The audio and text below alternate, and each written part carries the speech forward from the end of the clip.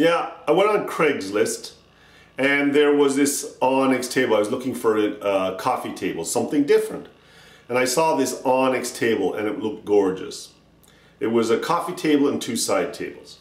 So I phoned the lady up and I went out to Coquitlam and in this kind of closed gated community area and looked at this, the table and two side tables. But I felt there was something else, and then she told me that it was her mother's table and her mother had passed away. So it had real ornate legs, which I didn't like, and an edging that was on the small tables that was a little bit too ornate, nearly gaudy.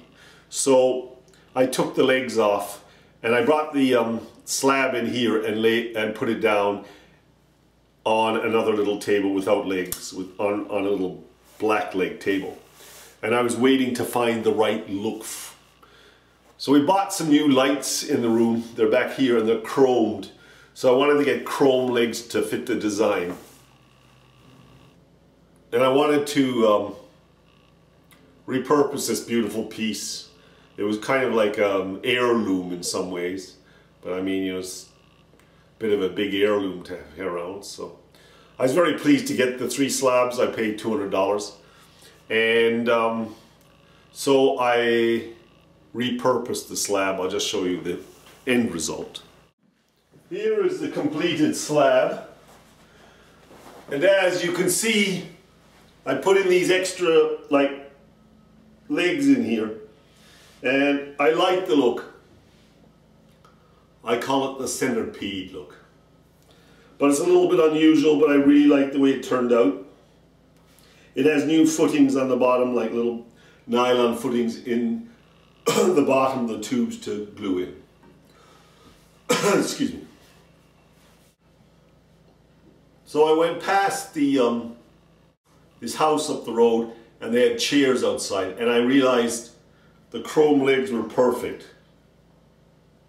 So here's a picture of the chairs. And I cut off the backs of the chairs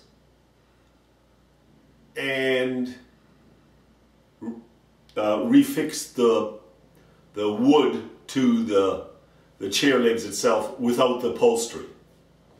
I then glued the two, they look like stools now, measured it out in the different angles from the table to make sure it was right, and then glued them to the table. And voila, what do you have? You have a beautiful onyx table. It looks very modern, and it suits the lights I have put in this room. Redesigning, repurposing.